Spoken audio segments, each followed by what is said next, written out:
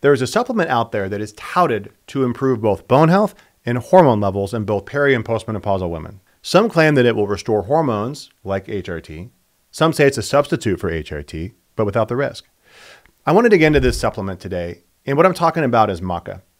I want to talk about Maca, the research supporting it, and where I do find it to be clinically useful, but where we really need to be careful in interpreting the research if we're considering that our primary goal is bone optimization and hormone optimization.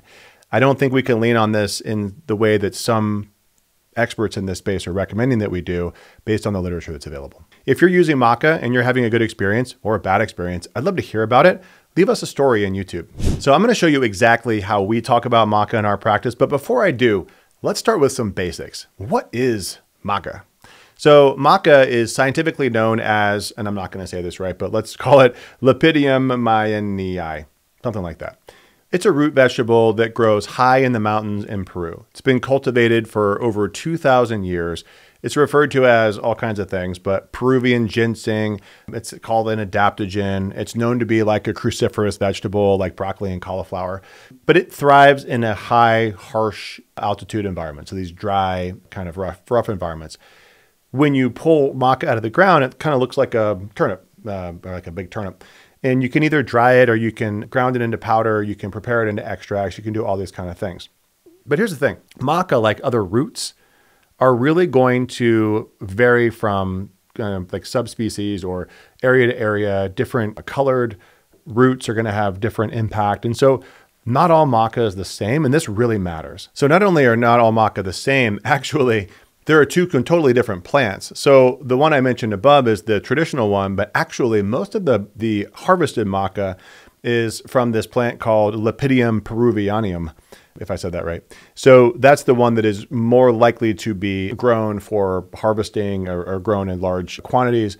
But again, it even comes in different colors, and the different colors are going to have different properties. So major point number one here is not all Maca is the same. So choosing the right product really matters. So we'll get to what our favorite product is, but before we get there, let's talk about what people claim about these things. So I mentioned they're kind of used all over the place, but these claims include that these roots, when they're consumed, are rich in nutrients. They enhance energy and stamina and endurance, hormone balance. Like I said, they are claimed to relieve menopausal symptoms, perimenopausal symptoms, PMDD symptom relief, improving mood, mental, sexual function, fertility, and bone health. So that's a lot of things.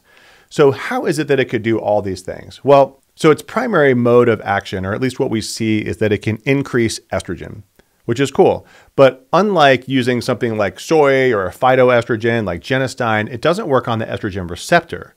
It actually works in the brain, in the hypothalamus, and it helps then to increase the messaging from the hypothalamus to the pituitary, which then would tell the ovaries to make more estrogen. So it almost works more like the drugs for infertility, the clomiphene drugs in men, where it tells the brain to tell the testicles to make more testosterone. We're kind of doing the same thing, but we're using an adaptogen to tell the brain to tell the ovaries to make more estrogen, if that makes sense. The exact mechanism is not clear, but it doesn't act on the estrogen receptors. That much is clear. So I looked up a bunch of different studies on Maca, and like most herbs or natural products, we see a number of studies that are, very small in number, not clear on what kind of product they're using. But there's one specific study I want to talk about here, which is a study that was done on the product Maca Go.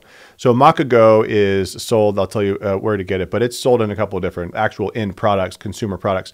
But Maca Go is a proprietary product that uses a very specific version of Maca. What I like about this product is that it's using the same product. You have the same strain, the same color. We know exactly what this thing is. So it cuts out a lot of the potential variation from other Maca plants.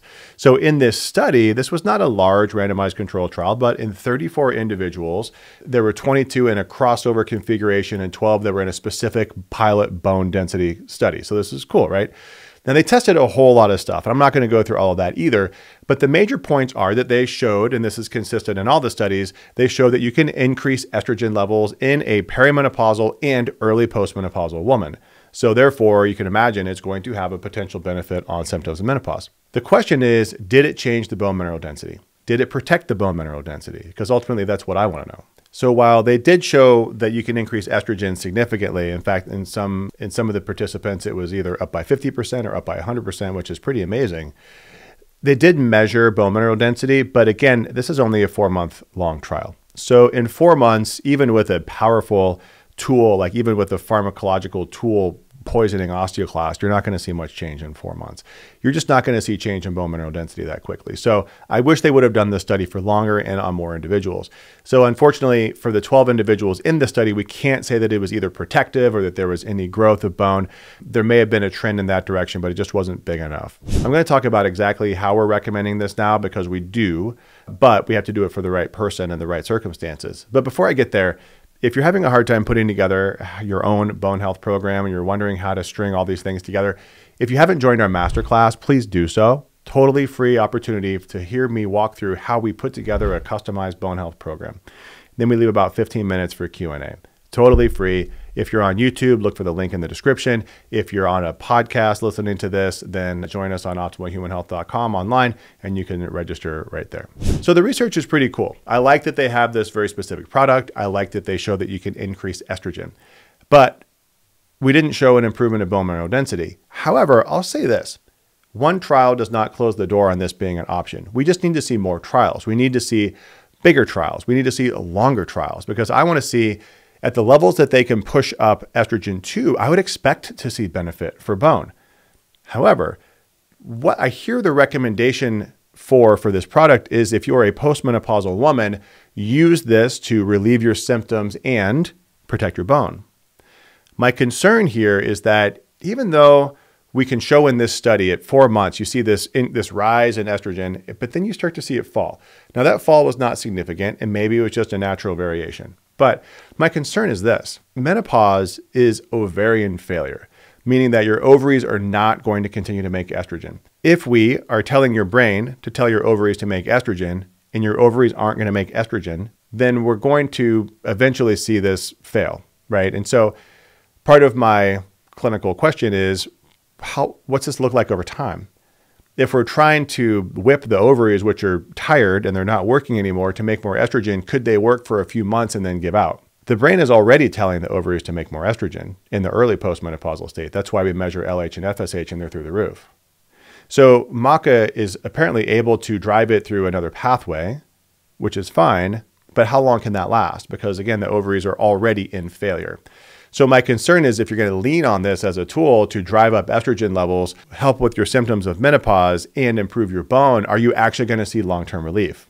And we don't have 12-month data to look at that. So I also worry that if this was done in an early postmenopause group, like let's call it, like a group of 52-year-olds or 55-year-olds, where they're in those first 5 years, maybe there is some potential there that we wouldn't see for a group of 55 or 60-year-olds or 65-year-olds or 70-year-olds.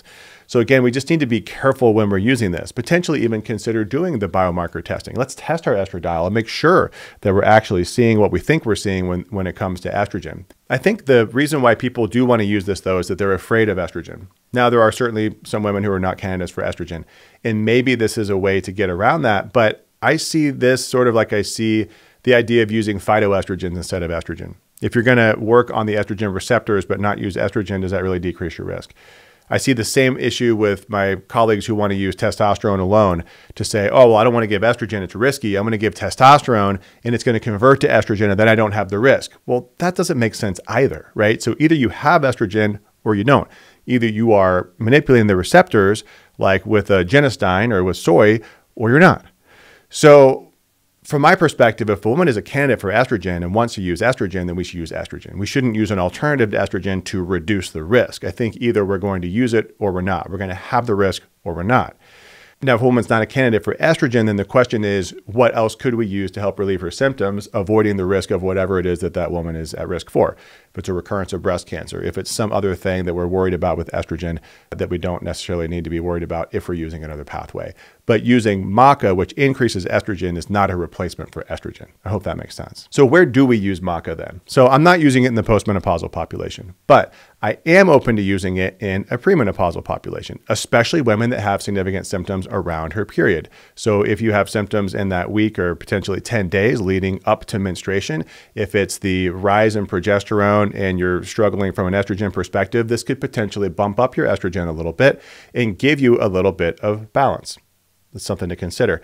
Also, for women that are in the perimenopause cycle who are seeing fluctuations in estrogen, maybe they're not getting the spike, days 10, 12, 14 that they're used to, they're not having enough estrogen in their system, Maca can help to drive that up.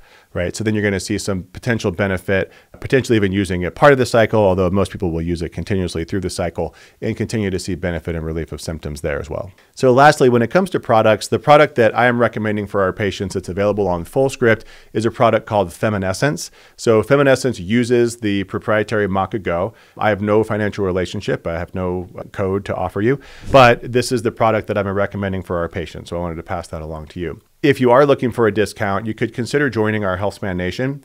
HealthSpan Nation is a monthly membership where you meet with me once a week or one of my team members. We have a topic-driven Q&A, and we could talk about things like supplements and hormones and all the things, osteoporosis and women's hormone health. So we do that once a week, and then there's a fantastic community that asks each other questions and helps elevate each other up.